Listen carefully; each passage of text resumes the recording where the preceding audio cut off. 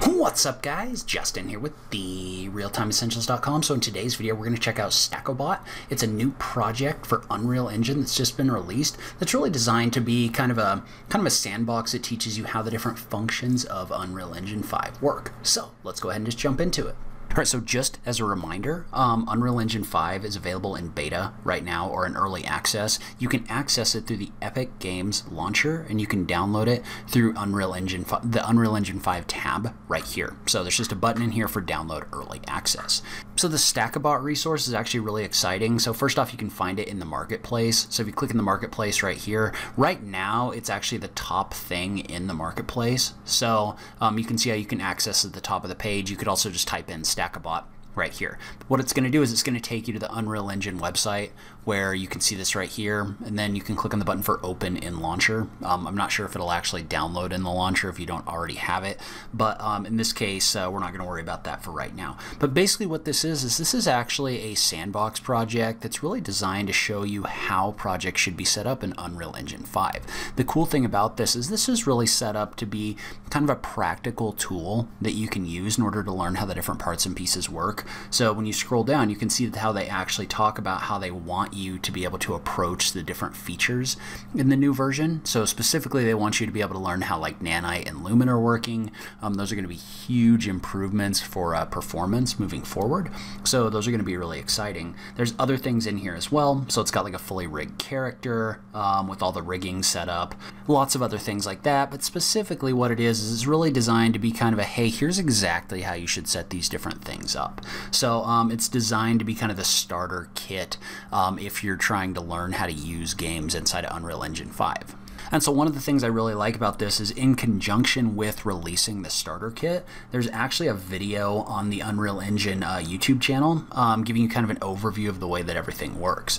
And so one of the cool things about this is really set up where they talk about the different parts and pieces that are in here. So they show you how to get into the world partition, for example, and show exactly how this additional stuff is being loaded in. So they show you how to access that. They show you the menus on the right-hand side. They really kind of walk you through the way that it works, which is a super cool resource to have. What I really like about this is they've also time-stamped it, so you can actually get in here and it's going to show you, okay, here's how we're using world partition, here's how we're using Lumen, here's how we're using Nanite. So it's actually going to like show you some stuff about those. So it's not just like they chuck this over the fence and now you have to learn how to use it. You can actually watch this video and they're going to say, okay, here's how you can edit these different things. Here's how you can do this. Here's how you can do this.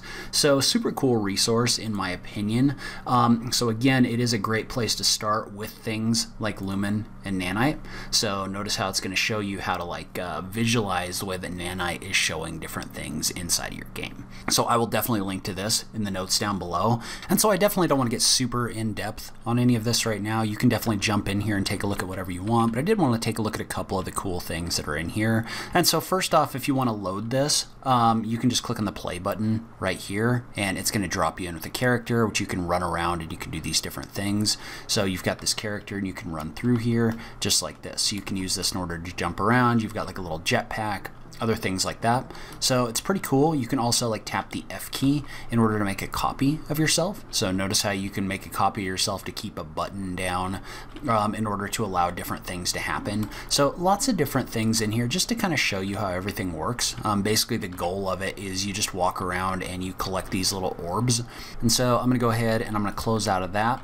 But a couple of the things that I wanted to take a look at just because they're really cool functions and features is first off the world partition. So if you get up to window and you look at the world partition window right now, notice what this is doing is this is loading in portions of your level, but not the whole thing. So for example, if you look at this, this has kind of been partitioned out. So at the moment, it's only loading in where your actual character is. So if you look down here, you can see how you can't actually see that other stuff in the background. But if you were to select either like clicking and dragging or just single clicking on one of these and right clicking, you can click on load selected cells. So notice how when you load the selected cells, what that's going to do is that's going to load in the full geometry in here. So if you don't want that in here, you can just right click and do an unload selected cells, and that's going to unload everything that's in here. So you can see how this is really using that world partition to kind of improve the performance by only loading in what you need to have and nothing else. So that's definitely a very cool feature. So in addition, you can also take a look at the way Nanite is working inside of the scene. So the way that you can do that is if you jump into your lit or your V mode right here, and you go down into Nanite visualization, notice how you're going to be able to visualize the different things that Nanite is doing. One of the coolest ones for me is if you click in here and you see the overview, right, of the way that this is doing this, it gives you every single window for the different things that Nanite is using. So you can see the triangles, you can see the clusters, other things like that. So you can actually see how Nanite is looking and shifting the way that things are shown on your screen. And so you can kind of take a look at the way this is working. Honestly, I have not looked into Nanite enough yet to know exactly how this is working. That's exactly what this tool is for. So I'm not really worried about that, but you can use this in order to visualize this and kind of practice with it. You can also go in and take a look at each one of those individually, right? So you can look at mask, you can look at triangles, other things like that to really kind of see what this scene is doing, what Nanite is doing inside of your scene.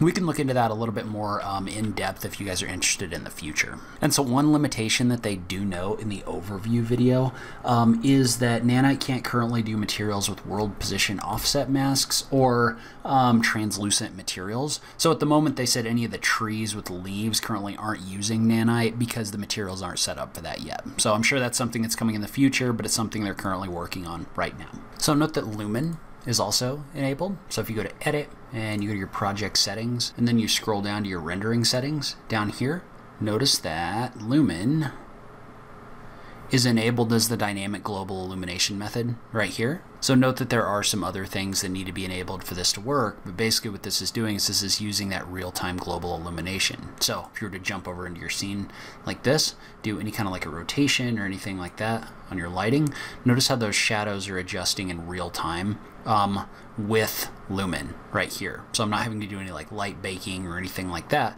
in order to get these shadows in here. So if you do a control space, you can see that all of the blueprints and everything are built into this. So you can actually open up the blueprints and add things like game elements. So for example, if you wanted to add like some crates or something like that, you can drag those in from the game elements folder.